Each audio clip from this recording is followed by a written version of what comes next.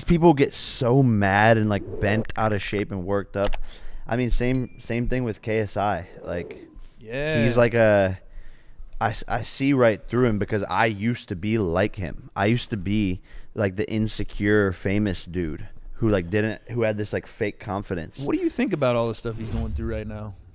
Did you? I don't know if you. I'm sure you got to no, keep for up sure. with it. I mean, I've seen it, but like, What do you think he's that like is, man? he's just like an egotistical narcissist. Like, I see it. Yeah. I see it, and his image and how people see and view him means everything to him. Like, he can't sleep at night unless people like him and he's winning and he's the man. And You said you used to. I used to be like that. Right. I used to be like that, but and it was this big long journey for me because I woke up one day and I was like, this is like terrible. Like, why am I like this? And it took me years to like find self-love, and I'm still working on it like crazy. Facts. But like, and it's a never-ending process. You're always gonna like run into new challenges and stuff. But I realized I placed so much of my happiness into like my audience and how people viewed me and content, and if I was successful and views and all of these things, and it's just like so unhealthy. And it I think a feeds- lot of you guys. I mean, I can even feel it in myself a little bit now. But I think everybody that's as successful as you, KSI, even Logan, you got to feel a little bit of that. you kind of like have to be like that Yeah. to get to that level. But I just didn't want to do that anymore, and just like choice, man. moved on, and my life's been so much more peaceful since then. And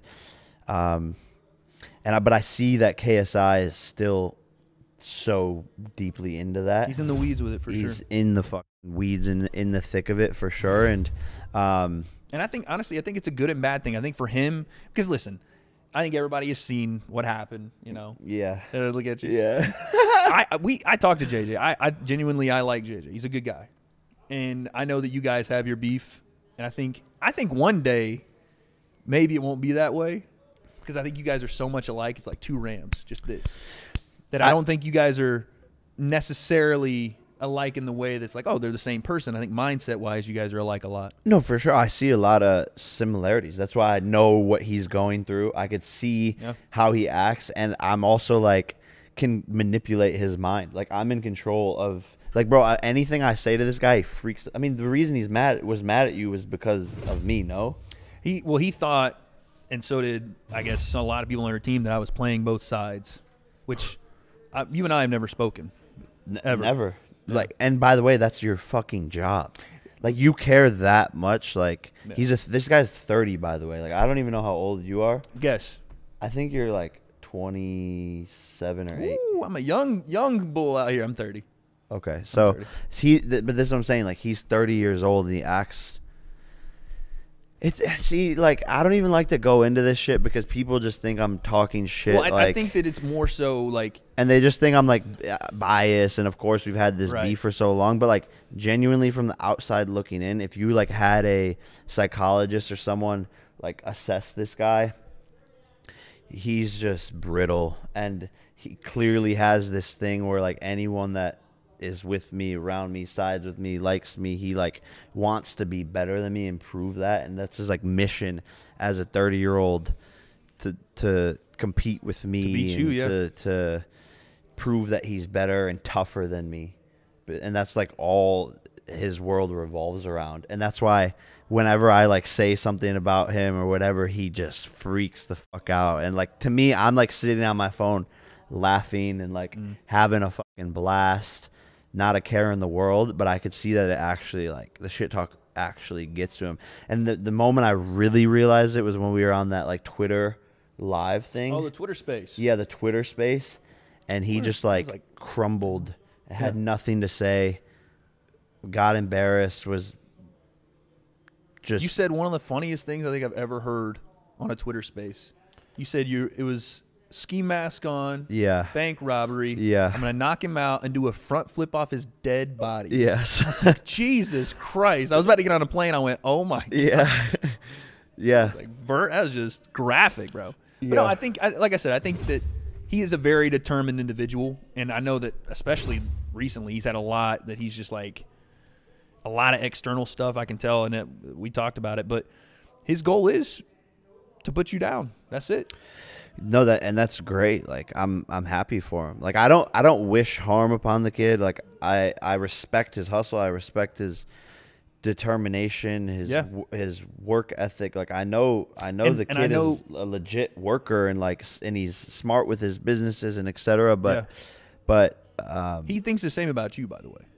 Like he does respect that you work your ass off. Like that's what I'm saying. There's mutual respect there. It's just something's got to get settled. Yeah, you know? we just gotta fight. That's it. And really, like, if it wasn't for seeing how the fight affected my brother back in the day, big factor, yeah. I don't think I would even give a fuck. I'm really still doing this for Logan because that's why I became so good at boxing, was because I saw this shatter my brother and like his ego and identity and confidence, and I saw it happening to him, and he literally, I can remember the moment vividly. My brother was on camera, my brother, and he grabbed me and was like, "Yo, like you need to go fucking beat this kid." And since that day, like I've just been on this mission, and the mission's changed, but that's what really initially started it. And I know deep down, like, Logan can play both sides and say, like, Logan's playing both sides. You heard it here first. No, he is publicly. Yeah. And he's in a tough spot too, you know. It's like, well, he put himself in that tough spot. Yeah, so he can't complain about it. But I mean, at the end of the day, that's blood. I know deep down Logan wants nothing more than to see me knock out KSI. He won't say that, of course, but it's blood, man. I was gonna say I saw you that night. You know, I saw you the way it affected you too, because you know, it affected Logan a certain way, and I think you watching your brother go through that, and how it affected the whole family. Yeah, it was. You're doing tough. that for the Paul family, man. Exactly. You know what I mean? No, exactly, and I think, KSI's like whole goal is to beat me, and he needs me for his legacy. I think that's the biggest thing for him is like, in his mind, and I think to the world, like if he beats me, his legacy is complete. Like he's you know, doing all the YouTube stuff and was the king of influencer boxing, whatever. That's like what's going on in his head. So he needs me for his legacy to sort of have this cherry on top and kind of like be completed, because he's had a great run. But for me, it's like a side quest. It was a big part of my mission, and still love the fight, still going to do it at some point. But for me, I want to fight real fighters and professionals and climb up the rankings and see how far I could take it. Y'all got to finish your playground shit and then come and see me. What do you think about the Joe Fournier fight with KSI? You saw the press conference yesterday or 2 days ago? I didn't. Very low energy KSI. Very much like grounded. Got a shove. Joe shoved him, like damn near shoved him across the stage. What do you think about that fight, man? I'll be honest with you about what I think about it. Yeah, I think it's definitely interesting for certain reasons, but KSI I think is like acting like it's this insane pro boxer. Right. But Joe's just really had taxi drivers, and he's padded his record. Yeah. He fought against some like influencer 2 or 3 years ago. Yeah. He's 40 years old now. Was that on your undercard? Yeah. Yeah. He's 40 years old now, like inactive. 7 years, I think there's a gap. I mean, yeah, he had the David Haye fight, but let's be honest, those are homeboys right there going at it.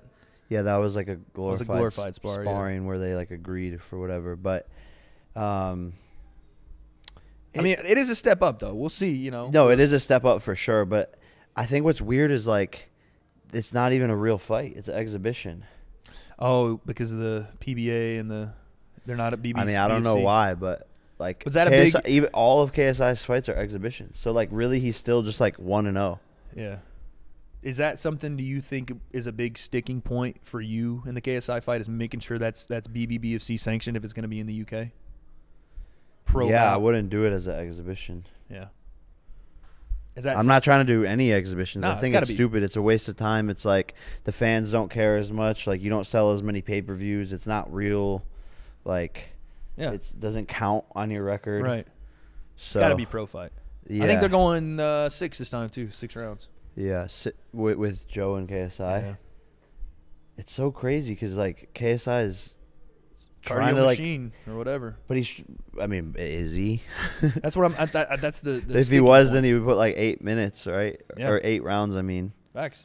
But That yeah. was, I was shocked they didn't go 8 rounds this time. I was like, Well, also like if KSI is trying to prepare himself for me, then that would probably be lucrative of him to like have some experience later in the rounds. how do you? I know you're not going to talk about it too much. How do you genuinely see that KSI fight going? Like, I'm sure you've envisioned it. I'm sure you've gone over it in your head time after time. I think he just like starts out wild like he always does, and just like is gonna walk into a very big shot like You're just very gonna catch him on early the on. back foot, just bang. He's so sloppy. He forecasts all of his shots. Called him the weatherman, huh? Yes. Forecasted with it. Yes, he's a fucking weatherman. Very, very basic. He's tough and passionate and has heart 100%. for sure. Can 100%. take some shots. And that's the thing. He isn't shy about saying that. Like, he's not. I was like, I'll get hit. I don't care. Yeah. I'm like, it's at a certain point you better care, you know. Yeah, but At a he's certain never point. fought anybody with power. Yeah. And then everyone like laughs like, "Oh, you fought your brother Logan." Like Logan's never knocked anyone he's never down. opened up. Logan's never opened up. He's on never anybody. knocked someone down, let alone out.